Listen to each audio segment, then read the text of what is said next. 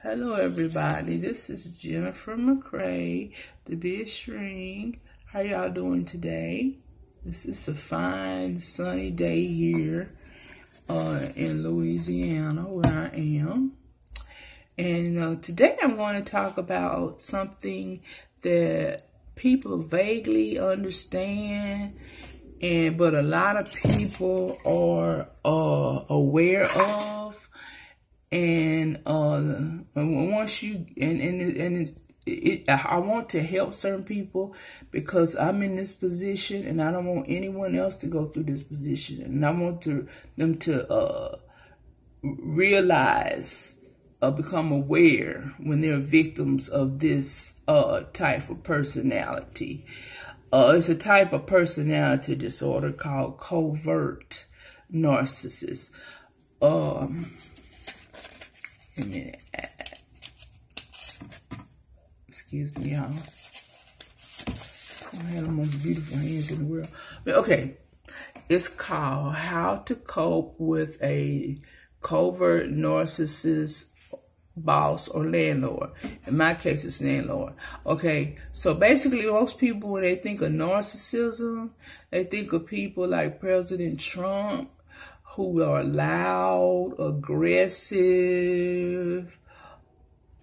make bold lies, make bold statements, fire people at whim, impulsive, loud, self-centered, like to be the center of attention.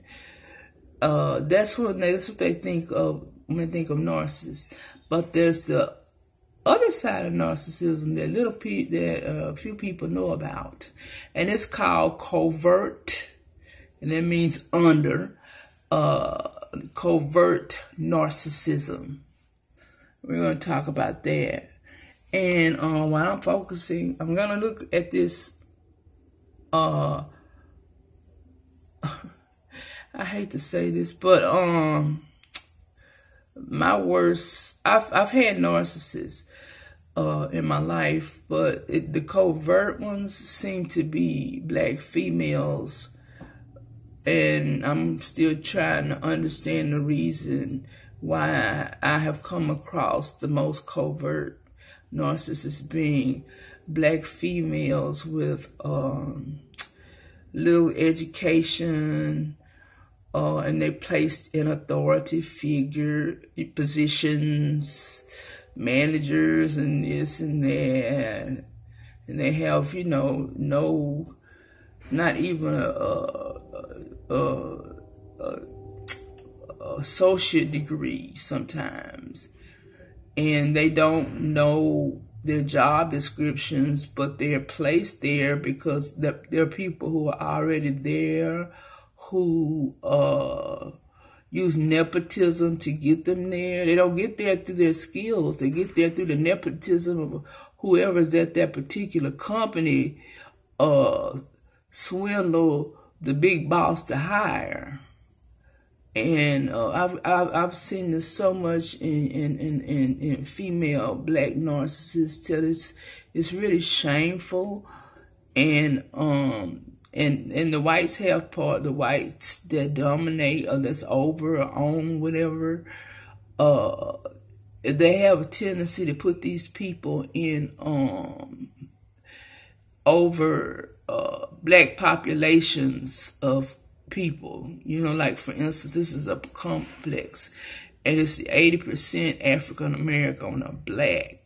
So they'll put these little trained black women who are extremely covert narcissistic over the people who are who are elderly and who have disabilities, mental and physical disabilities. And these women are not trained in psychology or anything. All they are trained in is being in control, wanting the people to kiss their ass. And I would like to talk to some white people and tell them not stop hiring these people, Because this woman is in trouble already. She messed with me. I'm an empath, and I can see through it. And I go on about the empath later on. Okay. Now, what is a covert narcissist? Basically, that's just a bully. It's an adult bully in the adult world who possesses grandiose fantasies and thoughts, a perception of entitlement, and believe that they are better than others. Okay, little education, little training, but they shit don't stink. They just got the title. Just having the title, not having the full qualifications, just having the title. You should kiss their ass and worship them. They crave attention and overall lack of empathy. They don't know what empathy, remorse. They don't give a damn. If it don't affect them, they don't give a damn. And a secret gratification to make their target suffer while appearing to be concerned. And I experienced that. And that's in my videos about the landlord discrimination. They try to make sure that they get strokes for even the most minimal effort. Like this one, she sits in the office all day. She's either writing infractions, doing inspections. I mean, it's just like she does the most minimal work. And she thinks that we're supposed to kiss her ass for doing the most minimal work. Okay? And writing people up for insignificant things like 2 gnats in the refrigerator and stuff like that. And photographing inside of people's refrigerators and cabinets and stuff. I mean, that's nitpicking, and that's just, it's childish, and it really, they're so ignorant, they don't know writing everybody up, but their favorites, that makes them look bad. They don't even perceive that it makes them look bad. They just think it makes the tenant look bad, but you over the tenant. Okay, so we're gonna go into. This is a little saying that I saw when I was on the net doing my research. It says, never underestimate the power of kindness, empathy, which they lack, and understanding, and the simple act of listening. They can mean the world to you. I said they don't have empathy. They don't give a damn what happened to you. I almost died. I almost, attempted suicide. She did not care. She was not concerned about that, but she was more concerned about giving me another service dog. Okay. So anyway, another thing they don't do is what we in psychology and counseling and all that is called active listening. A good manager actively listen when a tenant or when an employee comes to them with a problem. No, she will just talk over you, negate you, and you have to have the last word. Then think about what you're gonna say next. And that's poor, just social skills. That's, when you just place people anywhere, it's poor social skills. Okay. Now we're going to talk about, I'm trying to get this so I can get it all for y'all. The 6 common traits of narcissists and gaslighters. I'm going to combine those together. Okay. Frequent lies and exaggeration. They are prone to frequent lies and exaggerations about themselves and others, and the tendency of lifting themselves up by putting others down. They like to brag, take undeserved credit. They also like to concentrate on making you feel inferior through false accusations, constant criticisms, which I was subjected to. Nothing was ever right. I had nothing was ever right. That's wrong. That's you know something wrong with a person when they don't find. I mean, you constantly doing what they're telling you to do. It's still never right. That's called gaslighting. Okay. And psychological intimidation.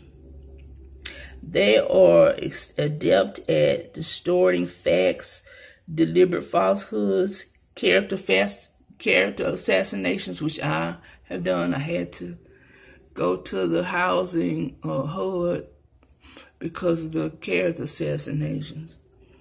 And the negative coercions.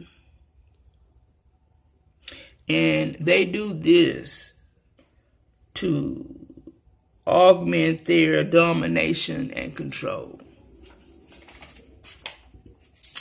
Okay, number 3 is a false, let me get this. Number 3 is a false image projection. Let me see. Okay, a lot of times the coverts try to make themselves by many narcissists are convert.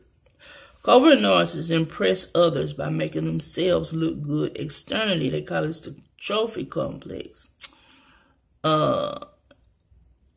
Underlying this message of this display is, I'm better than you. Look how special I am. I'm worthy of everyone's love, attention, and affection.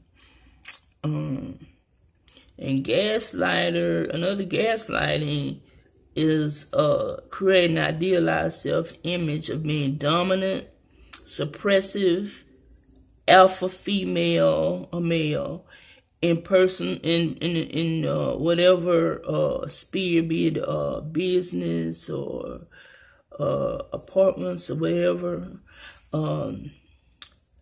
Many of these gaslighting techniques that they view themselves falsely as all-powerful, strong, capable of dishing out judgments and penalties at will. And she's excellent. Them her areas is expertise. She needs to go on a job where they do that. Okay. Pathological gaslighters, they take pride and boost themselves up by marginalizing those who they perceive as weaker, believing them to be meek and that they deserve their trodden fate.